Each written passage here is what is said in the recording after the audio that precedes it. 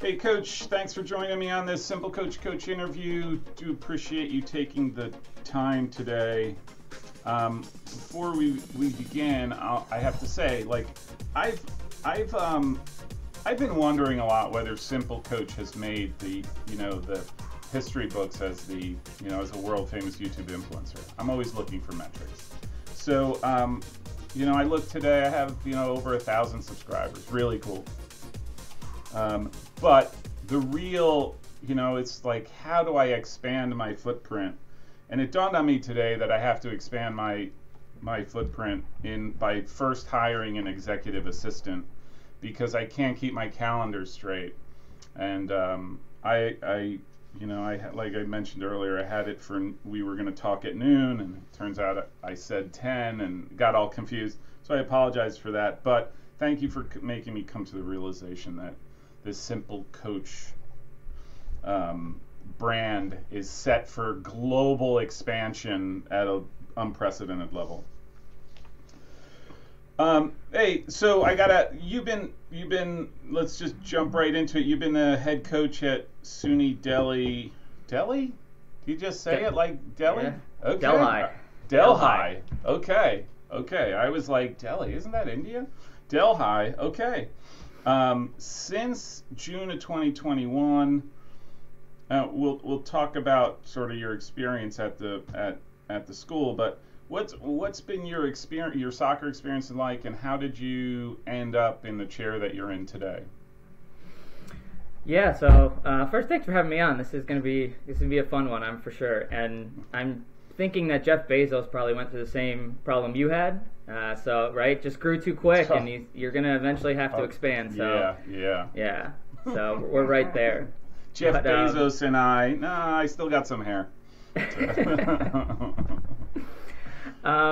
Just kind of my quick background experience in the game is I grew up in a town, Clifton Park, New York. It's kind of near Albany and Saratoga area.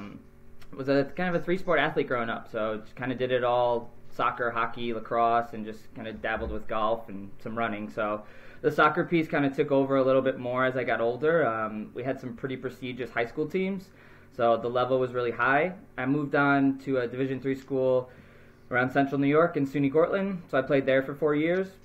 And I just kind of caught the coaching bug as I went through the process of being a player. So after I graduated from Cortland, our current coach at the time had left, so a player that I had played with took over the program and called me in the summer and said, "You want to come back and do this thing?" So I just graduated and said, let's kind of get it going. And I coached there for 8 years, and had some unbelievable experiences at SUNY Cortland.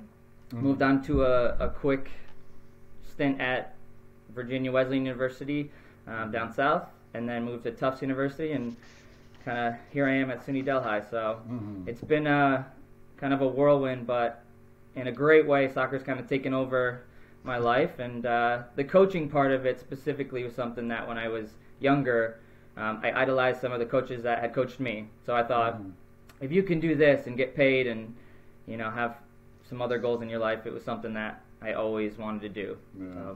So this is an aspiration of yours. You didn't stumble upon it. You were kind of intentional about becoming a coach. In a way, yeah. I mean, I think we all, everyone says it's a really tough industry and you have to stick with it, and I don't disagree with that, but I kind of always had this fascination with leadership, and just kind of that question, the chicken or the egg, is it inherently given, or can you earn it, and can you kind of... So I've balanced kind of both of those and just worked on, I guess, in my own life being a better leader while coaching other people. So it definitely has been something that I've chased from a very younger age. And it's funny, when I graduated college, I had notices in the mail for an overdue book, and I didn't know what book it was because I wasn't taking out many books. But when I was a sophomore in college, I took out a "So You Want to Be a Coach" type book, and 2 years after I graduated, they were still notifying me that I hadn't returned it. So yeah. It's probably you return the book and you owe them like $150 for a $20 book. Yes, exactly.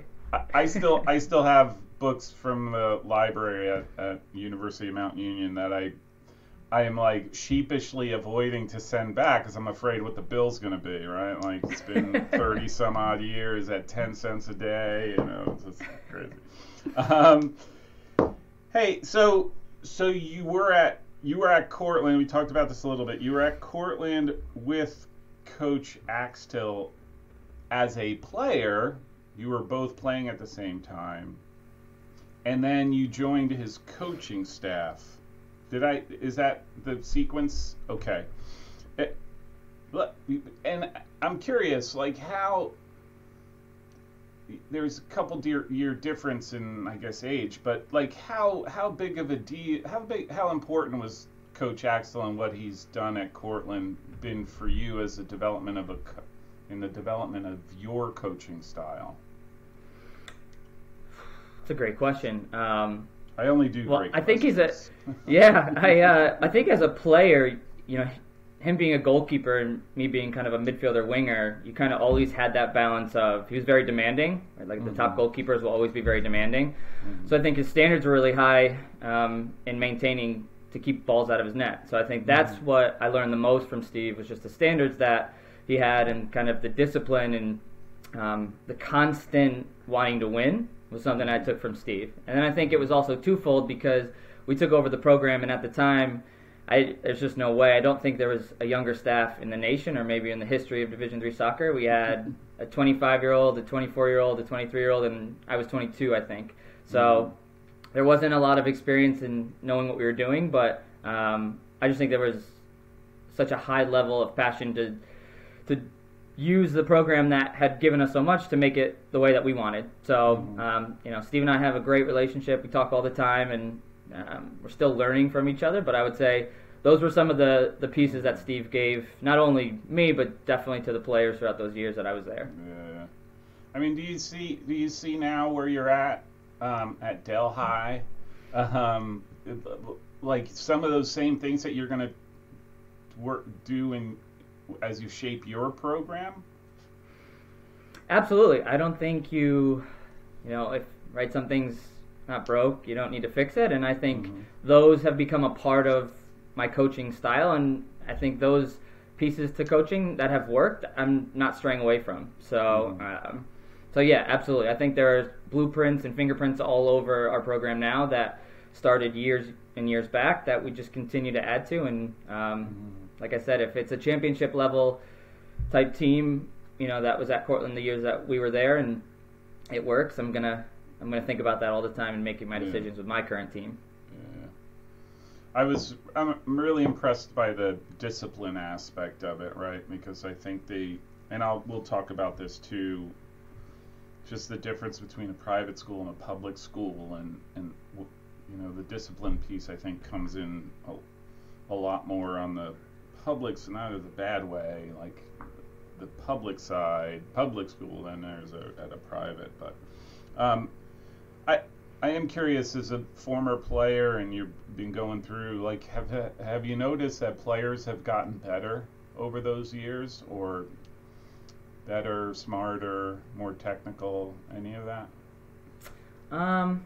That's really tough to tell. I have to be honest, right? I think you're kind of nostalgic to the time that you played. I think everyone would want to say that their years are the best years. Totally. It's only totally the best. Yeah. Getting worse. But I can tell you that showing up and recruiting, you watch some of the players and just their athleticism and skill, and you are somewhat in awe of the players, obviously, that you're after, and then some of the ones that maybe you won't have a chance at. So I think that's tough to tell. But in your mind, I'm still sprinting down the wing and can do exactly what they're doing. But I don't know. That's a really tough one. Yeah. Well, I mean, since I graduated in 1990, and since then the game has just gone downhill as far as I'm concerned. It is what it is. So, all right. You've been since June 2021. You have a full season under your belt, and this is right. I mean, would you say this is like the first year, like your recruiting start to finish? For this count, it was actually last year. Yeah, last year's a full year. Yeah. Okay. Yeah. So, And I mentioned the culture aspect and discipline. Like, is this a work in progress still for you of sort of defining and building out the program that you want to, and how long before you think it is your program? So not, I don't want to say in a bad way again, sort of like what was left behind when the previous coach, is there still stuff that you're working through? And yeah, it was a unique scenario that I came into. So when I took over the program in June of 21, it was those years after COVID. Mm-hmm. So the time period between when I took over and the previous coach was leaving was a bunch of months kind of stacked up on top of each other. Mm-hmm. So there was a time period in between, in the fall of 2020 into 21, that there wasn't anyone in charge. The administration did an unbelievable job to keep the program recruiting and building, but we also were transitioning to Division III at the time. Mm-hmm. So it was like we were climbing levels, and you're losing not players within the program, but you're losing people at college in general. They're unsure if they're coming back or not. So when I took over in June of 21, the roster size was probably not at the capacity that we needed to go and win a championship. So our women's coach at the time, kept it together while she kept her team together. And then when I took over in June, the guys that were there, I had thought maybe were connected to the old coach, right? I thought, maybe they had the allegiance and I would have to start something that, was going to take some more time. But essentially, I kind of took over a program that had not had much college soccer experience. So, those guys became my guys overnight, and we only had probably 4 players that played in a college soccer game before on the roster, and none of them had played in a Division III game. Wow. So that first game of the year, you're kind of looking at a roster on the opposite side of returning seniors, right? I'm sure coaches struggled to find spaces for those returning fifth years and seniors. We were on the opposite end. We were looking to build that roster to compete, and that group, I'll be honest, Paul, they did everything that was asked of them, and we lost 10 games by 1 goal, a lot of 1-0s and a lot of frustration, but they completely bought into what I was telling them to do, and it gave us a chance, and we just missed playoffs, but it was a pretty special year for that group to compete with. And that was your first season, right? So that was the 3-10, whatever the record was then. Okay. That's good to know the context to that, right? Because I did notice the quantity of 1-0 goals, and to me, 1-0 goals are like just define how close you are. If you got blown out 3-4, like that to me says you're not close. But sometimes the soccer gods are not kind, right? And as you probably well know, and so you see a bunch of 1-0 goals in games, and you're like, there's something more to this team than what the record shows, right? So yeah. And that team, specifically, I think was just missing a couple of goal scorers. So probably what everyone would tell you is how goals are so important and hard. So 1 goal game, yeah. So we had a lot of walk-on players that were just getting accustomed to college soccer, and freshmen that were returning or being recruited for their first year ever. And it was like we jumped levels up without experience, and they were learning on the fly. So we were close. We were really close, but in the end, we just fell short. Right. And then, but clearly, right, like I said, how close you were, because then last year you went 10-7-2. You made the final, right, of the North Atlantic Conference, and then only lost by a 1-goal game, right? That tells me again how close that was. So that is quite the turn of events, right? Like I said, you go from 3 wins to 10 wins, and you make the tournament final. That's a big swing. And not to mention, you made Coach of the Year or whatever the honor is, right? Like that's so that to me says something about you as well, right? Like you knew that you had enough. You just needed a couple more pieces, right? So okay, sorry, I just went off onto a different. This is totally random, but what are the type of players that you recruit? What are from where are they? Mostly local kids? Are you expanding your sort of recruiting area? Yeah, I would say, we base it off of New York State just because of the in-state pricing. Yeah. So I think you're kind of yeah. So you're kind of looking at them first. We just with my experience in the New York State system and just my kind of knowledge of the area, I think we look more towards New York City, Long Island, Westchester areas.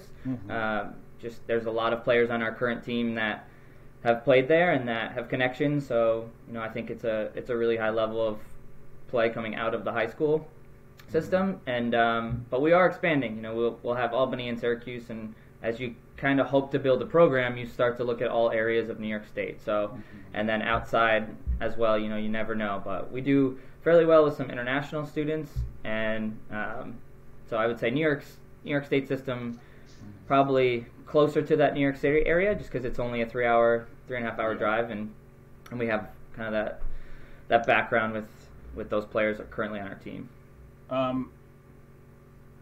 You said international players. Do you look for the international players, or is that something that just sort of lands on your lap?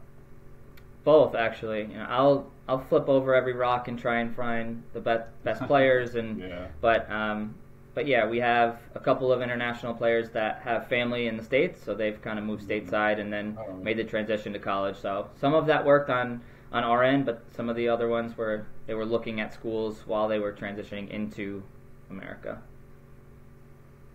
I actually just pulled up a map. You're actually pretty close to New Jersey too, right? I mean, you're relatively close.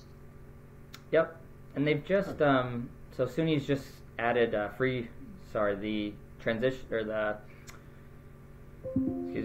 the financial match for other states. So we're expanding into Massachusetts and New Jersey so they can get the in-state pricing that the SUNY system's offering. Yeah. So it's kind of exciting to get out and see more players, right? When you show up to a field or you look at a schedule of who's playing, you kind of start with New York schools. And I think now with the matching program, you start looking more at Jersey and the other Massachusetts ones. Yeah.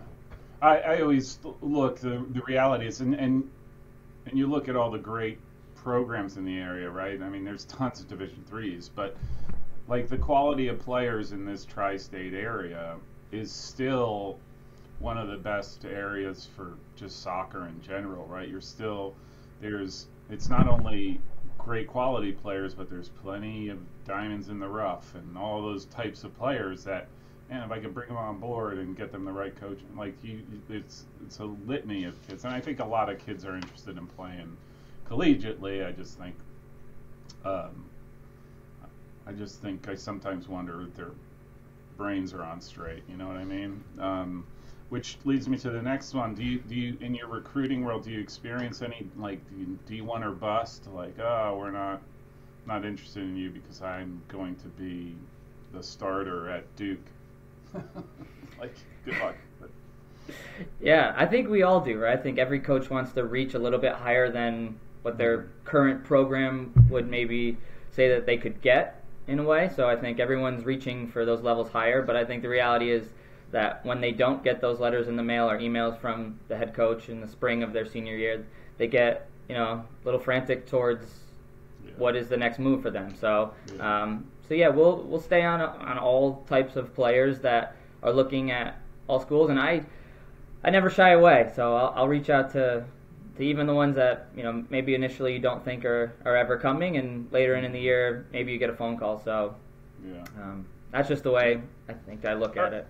Are you seeing any players coming to you that are Division I and are like, for whatever reason that it didn't work out, or they just want to be closer to home? Are you seeing any of that, like portal activity?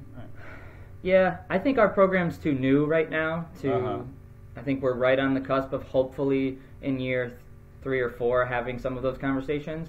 I still think, like you said, there's so many players that can compete at this level and have an impact. So I think those players right now are helping us reach the goals that we want to reach. But in the future, the hope is that the program does expand and continues to push for a national tournament bid, and then you start looking more at those players. But not as many right now. But isn't that the goal, right? You start having conversations and then you feel good about it. Yeah, yeah. Well, I think also the portal activity ends up being like these kids who went Division 1, and for whatever reason it doesn't work out, and then they decide, hey, I want to play, but now they have this idea, well, if I can't play D1, I want to play at a reputable, high level, known school. So they're looking at the top 20 in the country, right? Like I think that's a very natural.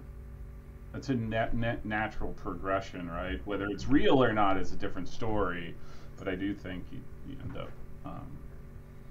I do think, like I said, once you establish yourself a little bit more, and you do make the NCAA's. I think that's a critical part of it. Did you make the tournament? Yes or no?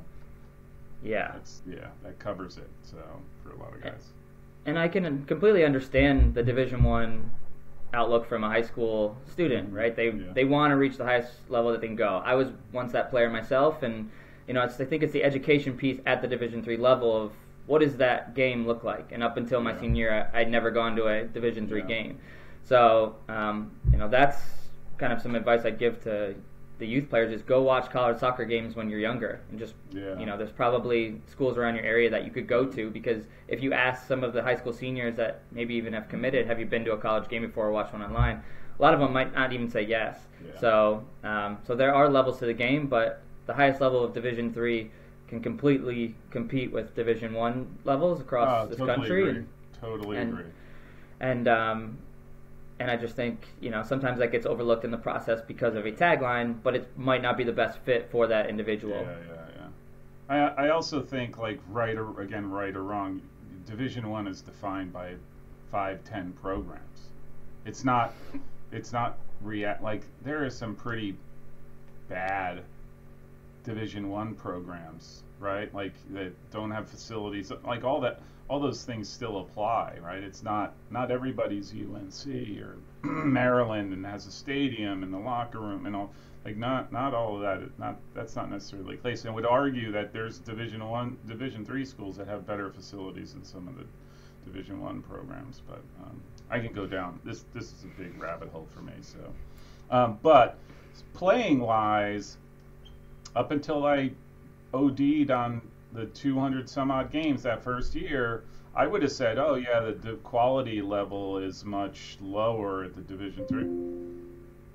I'm of the conviction that it's more of a size athleticism thing than it is a soccer thing, because I've watched Division 1 games that are pretty gosh darn awful, right? And they're just pretty sad. If this is representative of Division 1 soccer, man, I'll take a Division 3 soccer game any day of the week, because I just think there's a little the quality is there, and I see it more. Maybe because my focus, right? It's more expansive. A lot more programs are a lot better than what people give them credit for. So, all right. So, I do have to ask. I'm so going off. Like, I have this thing, right? It's got all these cool questions, and I'm like, I haven't even gotten through the first 10 because I keep going off on tangents. So I apologize for that. If you're expecting structure, I failed. Hey. Is there, do you, and maybe New York's different because the SUNY system is totally, and it's a definite, I'll just say is a lot more unique because it's more prevalent and it's bigger and you get more funding, all that kind of stuff. Do you see a difference between a public school like Delhi versus the privates? Do you see any difference there? And especially, I guess, when you're recruiting players, right? I guess that would be where it would matter. But yeah, in a player standpoint, or just personal, or no, just whatever. Yeah, I honestly think you kind of get them all rounded. I would say. I mean, for me, it's based off of their situation. So, you don't know everyone's personal situation or where their parents went to college or, what they're looking for. And sometimes you have state school players that can afford private school level type education and the opposite. And I just think, for us, when we recruit, we're looking for that kind of triangulated, three-pronged what they want. So it has to be for us the academic piece. It has to fit their major. And for me, I don't love recruiting players that have really no idea of even a direction, right? Because I think if you get here and you don't have even 1, 2, 3 options of something you might be interested in, you're probably going to be in trouble. I knew that was the case for me as a player. I kind of had to X schools out because my parents weren't thrilled with me just being a soccer player. So I think that's important. I think the second piece to that is obviously the school. You know, you can kind of make that 1 and 1A is the school's got to fit you, right? The location from home, the dorms, everything has to feel comfortable for you and fit, because if soccer doesn't work out, or if, you know, God forbid you have an injury that prevents you from playing, are you going to be happy? And then, you know, obviously that last piece is a financial piece, and you can kind of wrap soccer into that as well. But so it's got to match for me, all three, and I look for that. I really do. I truly look for that in players, because I want the guys that we pick, right? If essentially get to pick them, we want all of those pieces to match, and for them to come in and really be excited about not only soccer but school and what's next for them after. Because if they're not excited for what's after and it ends, I always say the saddest thing is to watch kind of a student athlete go back and not have a plan. So we push out plans and players, and you know, fortunately for us, we have a couple of guys already on full-time jobs right now that are heading into the real world next year, and guys going into this some big time some jobs. So it's exciting to see the program work for them in the way that, you know, we want it to, but I just don't think it works if you're going to be a soccer player and then just leave. So anyone that comes through our doors on our team is a person first, and then the soccer piece is obviously, like I said, 1 and 1A. But I don't do well with having competitors, you know, on the field, and then kind of the mediocre floaters. So and I've kind of seen that in life and decisions of friends and everything, so that, you know, high achievers love high achievers, and the mediocre guys that like sitting around all day, they like the mediocre guys, and that's okay. But it's just, it probably never matches if you're a mediocre mindset with a high achieving mindset, because you're always going to feel uncomfortable both ways. So, both ways, right? Like, it's uncomfortable to deal with if you're a high achiever. I see this in the corporate world, right? Like, it's if you're a high achiever and you're like looking to, hey, next, and you have somebody who's dragging their knuckles, like that doesn't feel good either. And if you're dragging your knuckles and you got somebody barking at you, come on, it's like, this is not what I signed up for, right? It's the personality clash.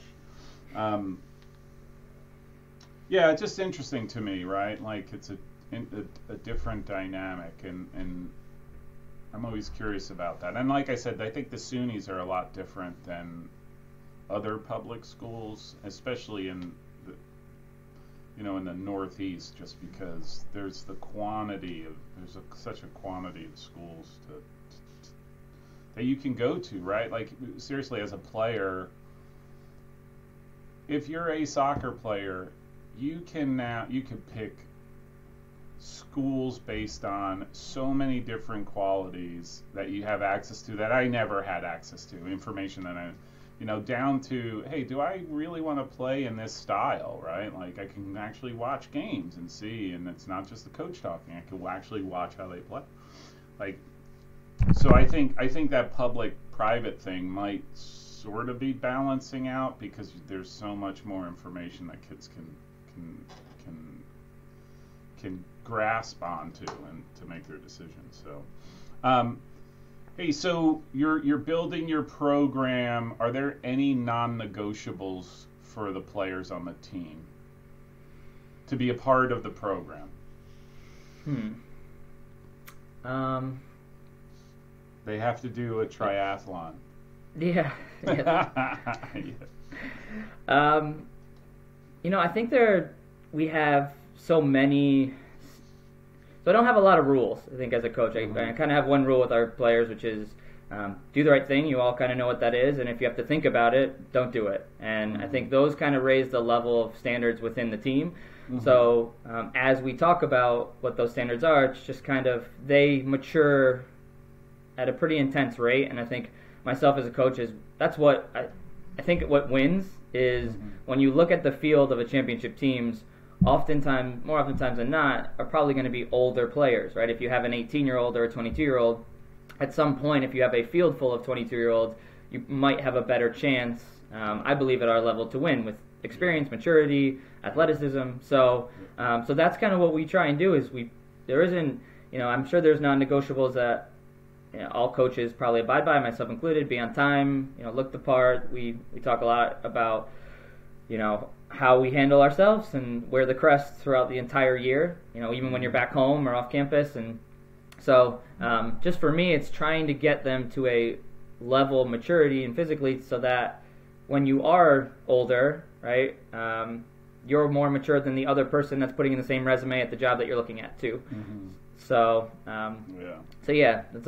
it's a tough question, I would say, like one pinpoint something, but I just think the non-negotiables are carried probably more by your older players that have, been underneath you as a coach for a while.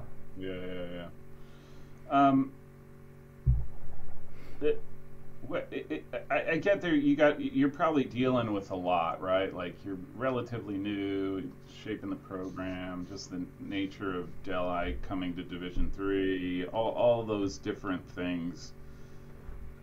I mean, do you still are your expectations for what you want to accomplish in next year, knowing sort of where you're coming from? Are they tempered at all by any of that? Or are you just sort of like, we're going gangbusters. We won 10 this year. We want 13 next year, and we want to make the tournament. Yeah.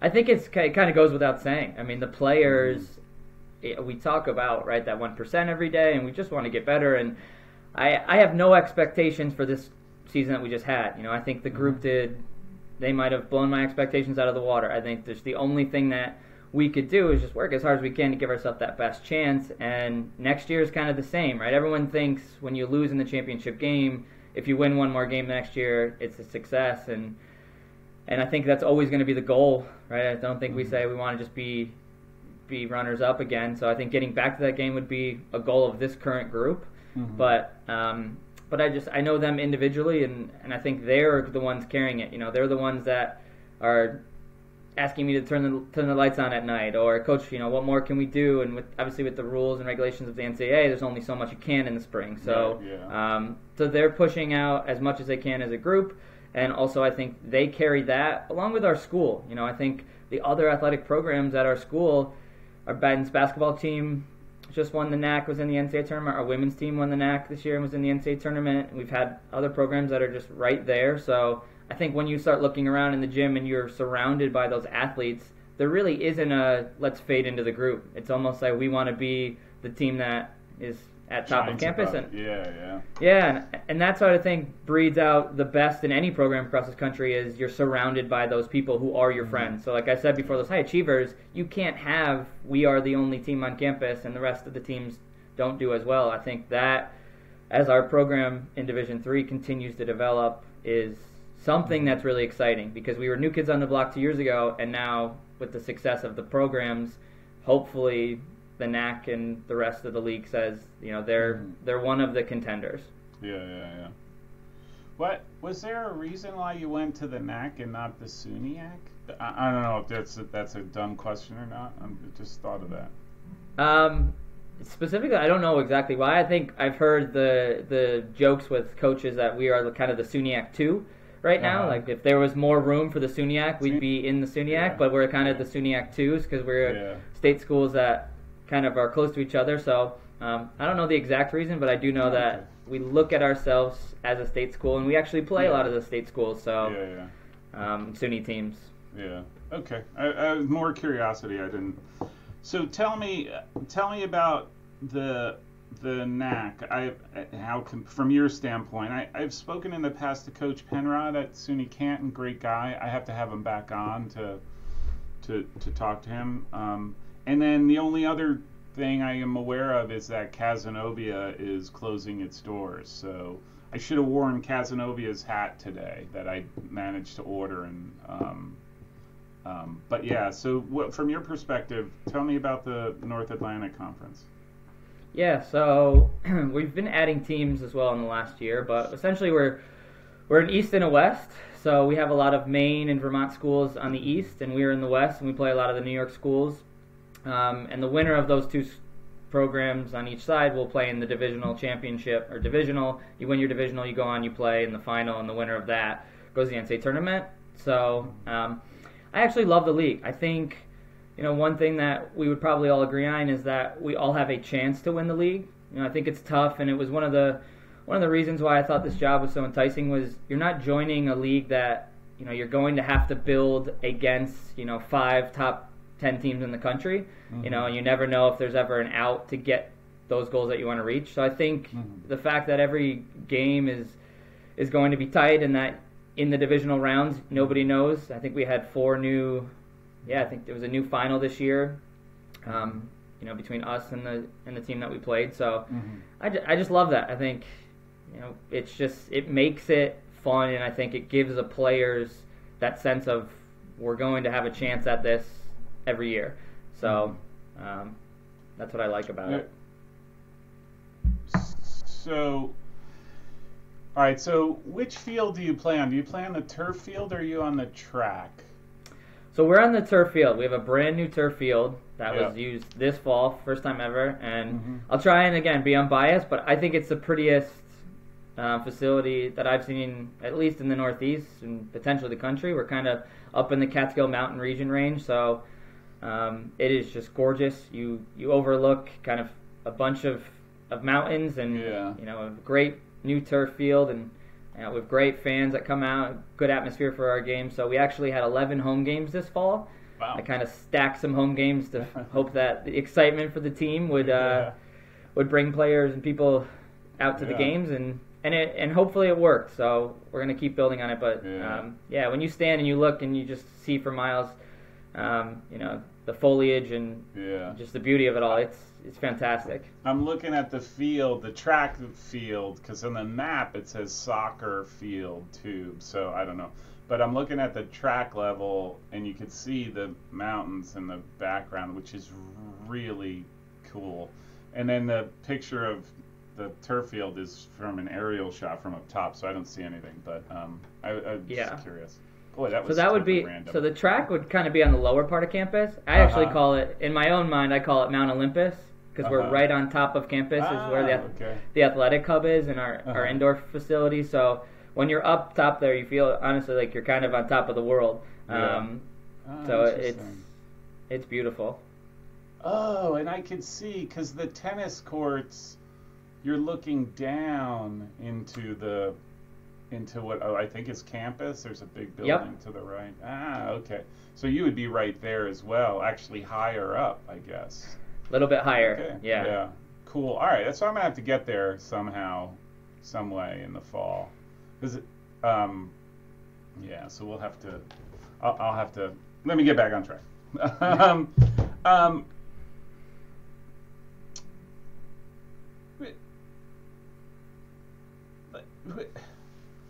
Just from a recruiting standpoint, and I know we talked a little bit about sort of where you go, but do you have any thoughts on showcase tournaments? Do you put value in it? Definitely, yeah. I think the idea is that with the levels that they've kind of shown the coaches beforehand that this is the level of play that you're watching on a field. So I think it does a really good job of filtering that for the coaches. But it's got to fit, right? It has to fit your recruiting style, and if it takes us driving to Virginia or Florida or whatever it is, to see the players and that you think are going to be able to help your program, I think that's big. I think if you kind of just show up sometimes and you're just staring at a field and jotting notes, it might not always work for you and your program. So I put a lot of value into them, but I also put a lot of value into some of those ID camps. I think camps are great. I think you give that interaction, personal 1v1, and I know a lot of players that in the past that I've coached at those camps have said, I felt really comfortable with just you as a coach, and I like playing for you, and I looked at your school, and it might be a fit. So I think those are, although it's in your summertime period off, those are really valuable, and for the players to say, do I like that school that they're at, number one, and then also if there's other coaches there, what is that school? And I'm sure when you go to an ID camp, you're there for that school, but if there's other coaches there that might have your major program and financially it works for you, those are really valuable. Do you have your own ID camp?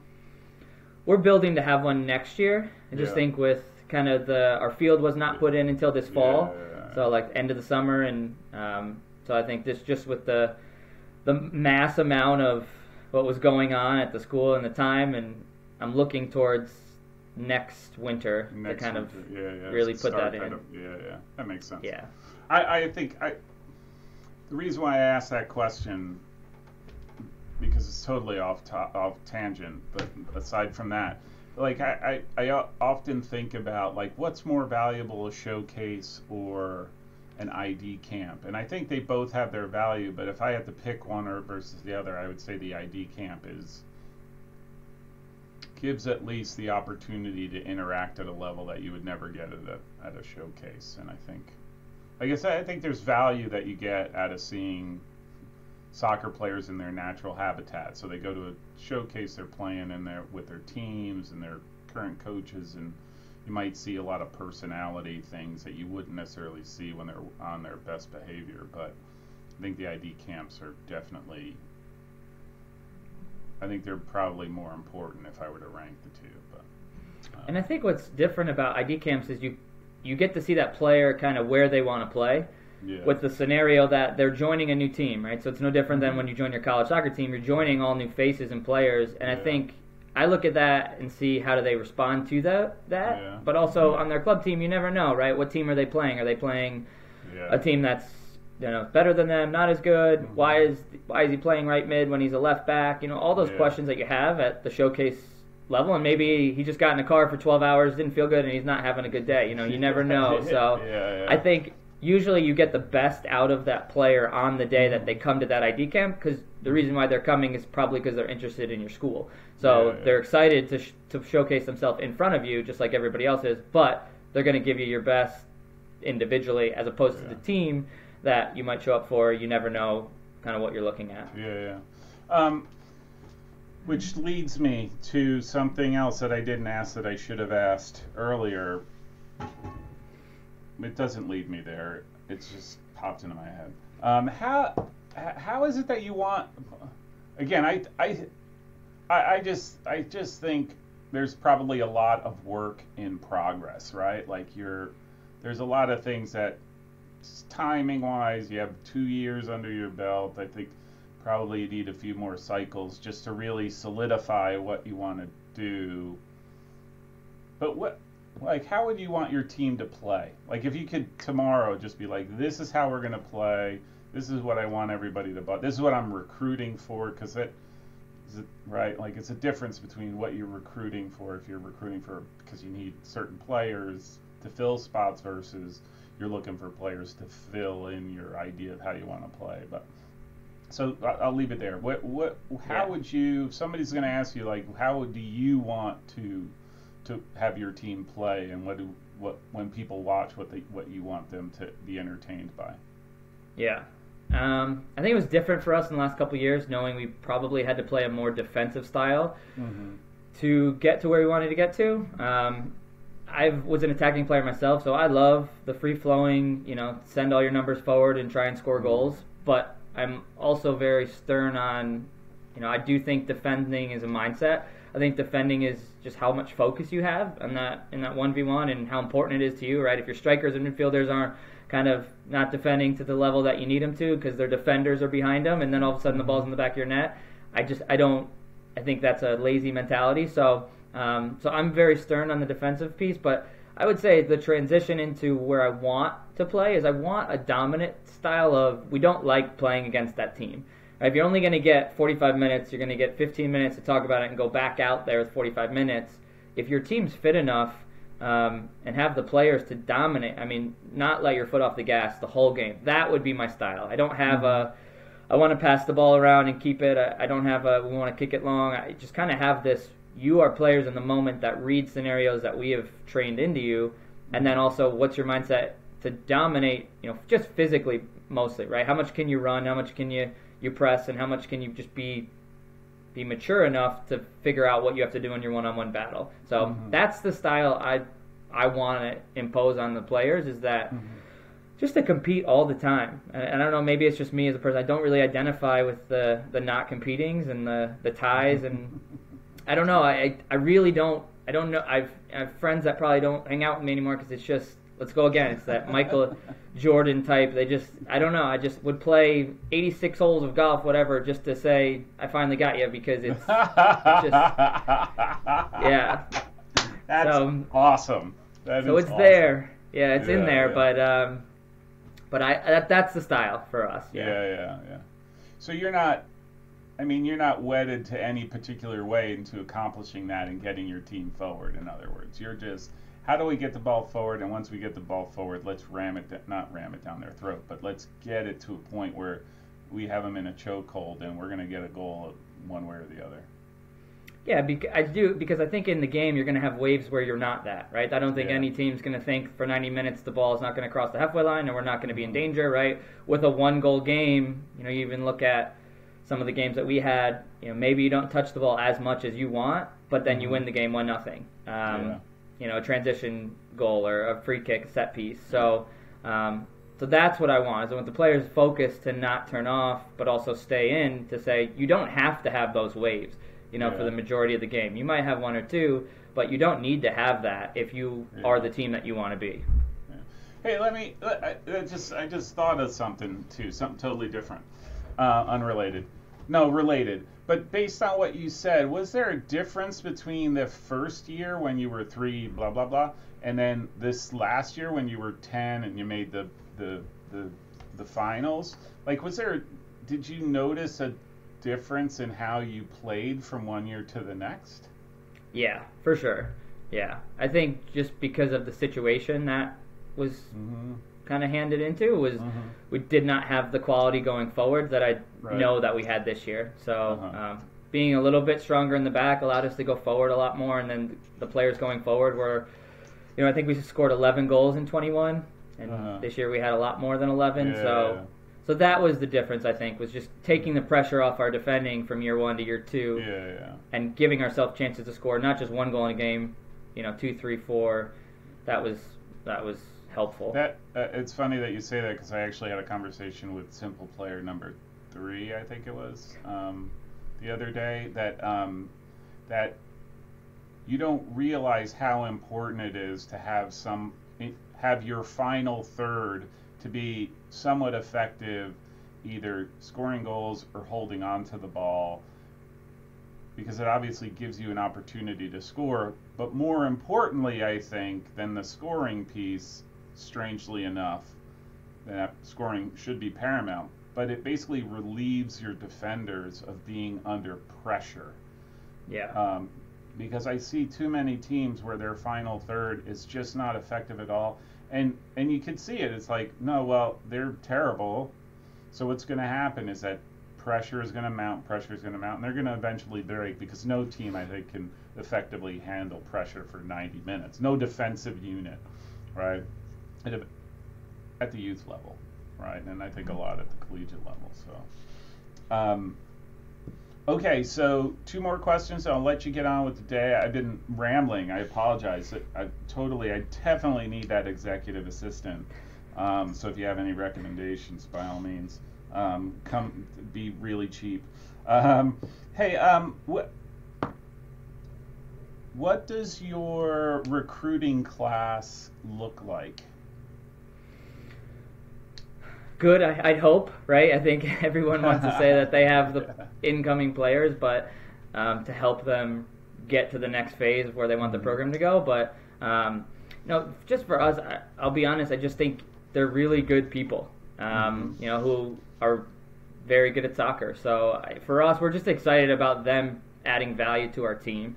But then we just hope on the field they can fill some spots that we've wanted to have more depth at, or score more goals, or keep more balls out of our net. So for us, I'm really thrilled to have them as people, and I know our guys have done a great job of connecting them, and that's one thing I preach to our players, is that when they commit, I want them instantly to shed the colors of the club and shed the colors of high school and put them behind you and put this logo on, and so once they commit and they're deposited and everything's paid, they're one of us. So we've got a bunch right now that have been up for visits and texting guys and on social media, and so that I know that comfortability matters, because the goal of a preseason is not to get everyone to shake hands and say hello for the first time. I think Yeah. the goal of the preseason is to talk about how are we going to go beat teams. And for us, we play SUNY Cortland and SUNY Oneonta in our first week of preseason. Oh my gosh, I saw that you had it in the last one too, and I'm like, you might as well just jump right into the fire right at the gate. No slow roll this. Let's jump right in. And I think it helps. I think it helps you grow up very quickly into your first game. So within 2.5 weeks, you're playing a match that is going to go on a score sheet forever. So okay. So is it done? Are you done with the recruiting for this class, or? We're still adding a few additions to it. Yeah, just shaping up kind of some of the spots that we feel could use depth based off the current players. Yeah. And in my head, I don't know, maybe it's just the pessimist in me. In my head, I just think they're all going to somehow call me in the summer and say they hurt them, something happened. Yeah. And so in my mind, I always want to just be prepared without overfilling a roster. I just want to make sure that we're sold on them as people to be able to grow into those spots that can help us if that does happen. Because those phone calls are, every coach will know. You get a phone call in the summer randomly on that Tuesday afternoon, your heart sinks if something went wrong. But sometimes they call just to say hi, and you're, is everything okay? But for the most part, it's good stuff. Hey, what's the how many in your recruiting class, if I may ask? I think it just depends. I want to keep a roster between 26 and 30. So I think recruiting would depend on that number. I don't want to go over that number. I think when you get past the 30s, it's a lot to manage, and when when you're doing that, a little dicey. Yeah, it ends up being a little dicey, right? Yeah. Are they clearly not the last questions, by the way? Did you have a lot of folks you mentioned earlier? I wasn't sure. Are a lot of kids graduating for you from this past season?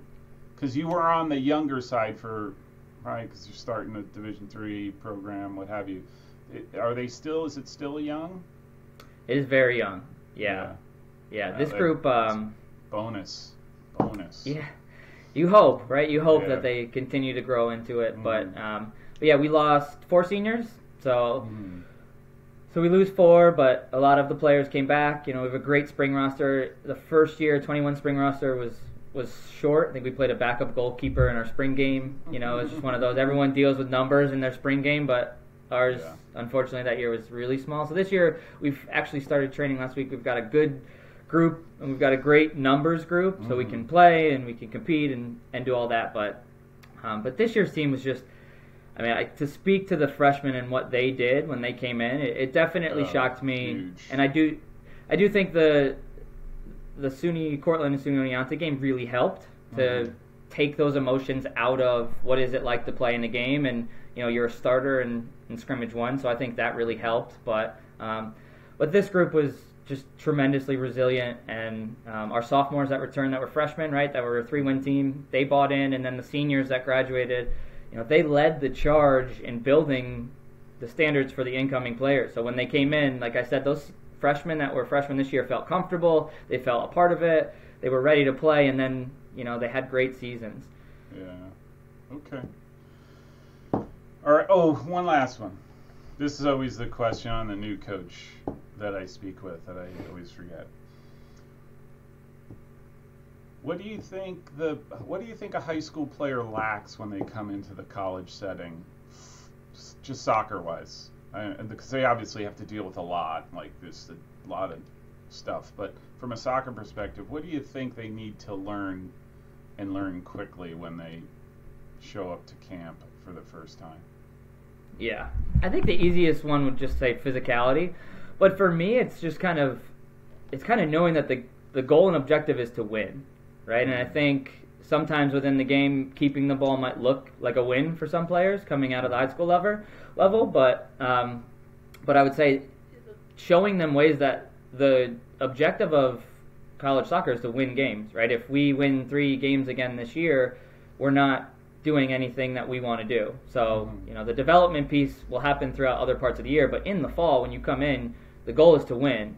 And if that's winning clean and pretty or winning dirty, it's just the objective is to win. So I would say that's something that I do think they lack mentally, is that that competitiveness to understand that winning definitely does matter. It's not everything, but it definitely does matter when you first show up to campus.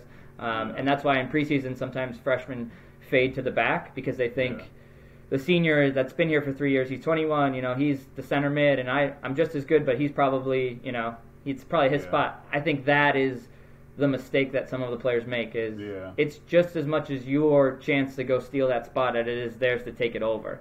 And I think that's the mentality that sometimes they do lack coming in. You have to push that out of them, coach that out of them, tell them how important and special they can be, when if they came in with that mentality, they might have more instant success. That's a great point, because, that's why I'm a big fan, believe it or not, of high school soccer, and why I have, not a disdain, that's too strong a word, but why I have troubles with the way club soccer is today, is that there's no emotional attachment at the club level, right? Like, you're not playing because you're so emotionally tied into your club. It's just, and that's why I say it ends up being a little bit vanilla-ish for me, even watching, right? It's a little too formulaic. Everybody does the same thing. There's not. Whereas you watch a high school game, and there's an emotional connection, whether it's to the school or the town, whatever that is, that winning matters, right? Whereas at the club level, you're told so many times, well, the results don't matter. Like, all that, it sort of dumbs it down. And then you jump back into college, you go Division 3, 2, or 1, doesn't matter. Man, it is all about winning, and so that's why, anyhow, I just rambled. Yeah. But that was a great observation. But I agree with you on that. I think it connects a lot of people. That's what I think what sports does, right? And I know even at the high school level, if you play for your high school team, your teachers might be chaperones at that game, right? So they might talk to you in the school, or somebody else in your gym class. Hey, saw you got the game-winning goal, whatever it is. I think it connects you to the community, and also that pride in the community. It does leave those lasting memories, right? I mean, you can take off the colors and graduate and move on, but if you've done it the right way, and you've had teams that have had success, or you've done great things for your community, it never goes away. And I think that's what's so cool about not just college soccer, but soccer in general, right? When the club game goes away, it is tough to say, unless you win, a state championship or something, that the regular club game will be remembered. And that's why I think when I go to these games, and I'm actually the intramural coordinator for SUNY Delhi here, and we have T-shirts, and those, individual that come, they want to play for a T-shirt. And I think at the club level, I would wish more that they would play for something, because I do think those players that come to showcases sometimes don't give you their best. And I know it sounds like, if you threw out a T-shirt, would they play harder? I don't know. You just might. If it's a championship, or you call it a championship, whatever it is, you're probably going to work just a little bit harder. You might get the best out of that player, and it makes it fun. I might show up to a field that is playing a championship game rather than just game 2. But that's just me. That's my own competitive side coming out. I've griped a little bit about those, and I understand that it can't be for everything all the time. But in my own head, I would always want it to be for something. It is true, right? Like, there is the showcase is just that. Like, the game ends, and there's no pissed off people. Like, it's just like, oh well, it's just a showcase, right? Like, the excuse making, or I don't want to say it's excuse making, but you give yourself mental latitude when you go to a game like that, and that it's not for something. Even the league games aren't really for much, right? Like, it doesn't. Whereas, again, a school at the community, I tell the Simple players this all the time. I'm like, 50 years from now, the games you remember mattered. So it's a high school game, you're going to play in college, whatever. Those matter. You will never, for the most part, again, like, if you win the state cup and all that stuff, you're not going to remember those moments, and you won't remember the details of those games, right? Like, it's just because you don't have that emotional connection to it like you do, again, at the high school level, or if you have the fortune of playing in college. But that's a whole other. I mean, let's start recording again, and we'll do another hour just on that, because it does. It matters. Like, that's what you see. players can only play to I'm convinced, only play to a 90% level when they're just playing, right? And there's nothing at stake. To get that next 10% and then above and beyond that, it requires just an emotional commitment to whatever they're doing. And you don't necessarily see that at club soccer by and large. In some instances you do, but by and large I don't think that's the case. So who's interviewing who here? Like I'm just like getting totally into this. But anyhow, Coach, thank you very much. This was a blast. Really do. This was great. Appreciate you taking the time. Love talking soccer with you and your program, and we'll definitely have to make a point to get up there in the fall at some point and catch a game. Cheer you guys on from your new field. Yeah, absolutely. So this was fun, Paul. I really do appreciate it. We talked before a little bit about like how much further it's going with players and coaches and everything. It's cool to keep it people connected. And like I drive 30 minutes every day to go to work, and I listen to a podcast here or there and just get different insight on other coaches. So it always helps. And yeah, we got to set up another one. You got to come up to Mount Olympus and watch a game. Totally. I'll come out with my executive assistant and all the fancy cameras that I don't have because I'm expanding, but I will have by then. But yeah, we'll definitely we'll look to do that. But thanks again. And we'll connect before the season. We'll definitely do something else. All right. Absolutely. Thanks,